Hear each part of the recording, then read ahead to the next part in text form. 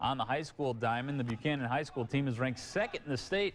Bucks visiting Edwardsburg tonight, but the home team gets on the board first. Dalton Raymond cranks one all the way off the fence in left field, going to stay in the park, but Damian Poppy scores part of a two-run inning for the Eddies.